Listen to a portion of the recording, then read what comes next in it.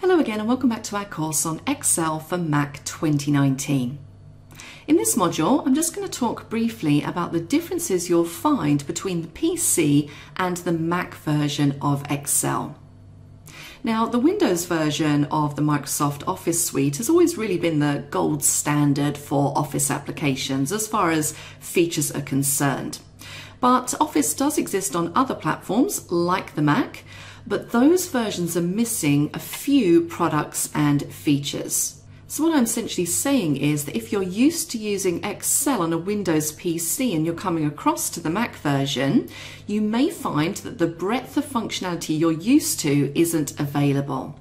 Now, saying that, there have been a lot of improvements that have been made to Excel for Mac, particularly in the last version that was released, bringing it in line with the PC version. So things like long overdue features like collaborative real-time editing, auto-saving of documents in the cloud. Now, having said that, there were some improvements that were made, in particular in the last version of Excel for Mac. So that version brought in some long overdue features like collaborative real-time editing and also auto-saving of documents in the cloud, amongst a few other things. But you will find that there are still some features that you may miss out on when using the Mac version.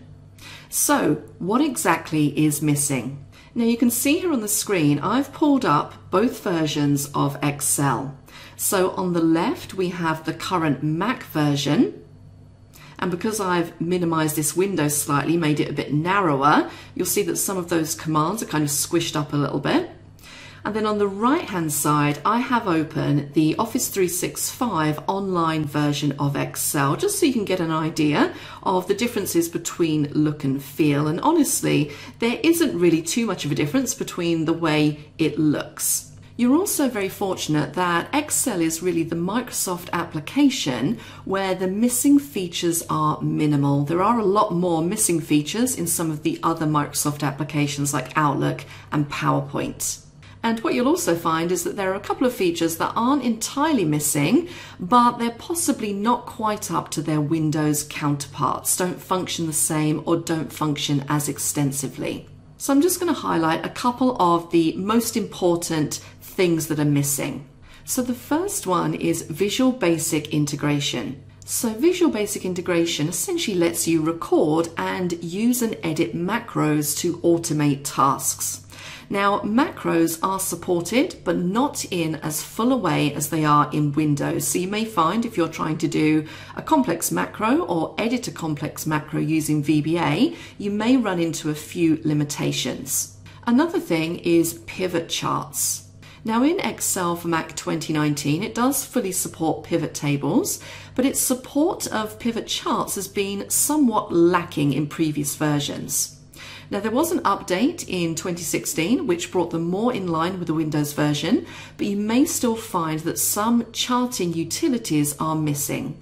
Now, really, those are the two big ones, the VBA integration and the pivot charts. You should find that you are able to do pretty much most other things that you would be able to do in the Windows version.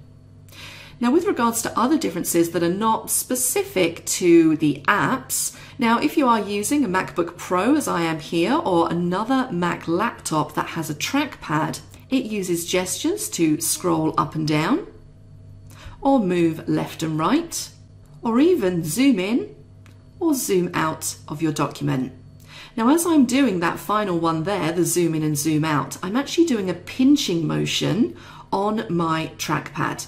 So again, that differs from other mouse control methods you might have used previously to zoom in and out of your document. It's definitely worth jumping online and Googling for gestures on a Mac and getting the full list so that you can become familiar with them, which will help you work a lot more efficiently when working with Excel on your Mac. Now, as I mentioned at the beginning, the general overall look and feel when you're using the applications is virtually the same, but there are a few differences. But for the most part, the commands are organized in a very similar way. So you can see here, in one version, we have Home, Insert, Drawer, Page Layout, Formulas, Data Review, and we pretty much have the exact same setup in the Office 365 Windows version as well. So hopefully that's something that you won't find too difficult to adapt to, as most of the commands have been kept on the same ribbons in the same place. Now, one area where things are a little bit different on the Mac version is when you're jumping into the backstage area. Now, if you're not sure what I mean by backstage area, if you're used to using Windows, when you click on File, you get a list of things like Open, New, Save, Save As, Print. It's all of those admin-y type features, things that you might want to execute with your file or your spreadsheet. Now, if you look at the ribbons in the Mac version, you'll see that we don't actually have a File ribbon. Now, if you move your mouse right up to the top, you'll get this little drop-down menu bar. And you can see in there we have File. And this is where you have access to New, New from Template, Open, Open Recent, Close, so on and so forth. So that is how you would get to those options from a spreadsheet. Now, if I just jump into New for one moment. Now, because we have this menu bar, you can access those backstage options just there, but there is kind of a backstage lurking in the background, and it's not particularly obvious how you get to it. So a bit of a cat-handed way I'm going to quickly get to it now just to show you is I'm going to jump into File. I'm going to go down to Open, which is going to take me to my Finder. I'm just going to click Online Locations. And that actually takes me into something which looks very similar to the Windows Backstage view. So you can see here I have the options for New, where I can select a template, so on and so forth. So just remember that it is kind of there, but an easier way to get to it is just by using your menu at the top there. So that's pretty much it. Those are the main differences, and as I said, you will get used to them as we move through the course. Thanks for watching. If you're not a subscriber, click below to subscribe so you get notified about similar videos we upload. And click over there to get the complete Excel for Mac 2019 Beginners course. And click over there to watch the complete set of Excel Mac videos in this playlist.